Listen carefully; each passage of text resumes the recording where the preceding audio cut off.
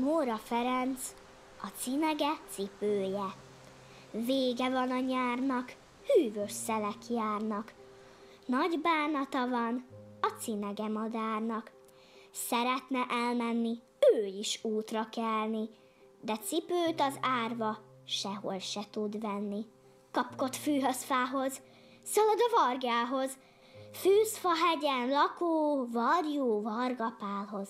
Azt mondja a varga, nem ír rá most arra, mert ő a csizmát nagyuraknak varja. Darunak, gólyának, a pölömbikának.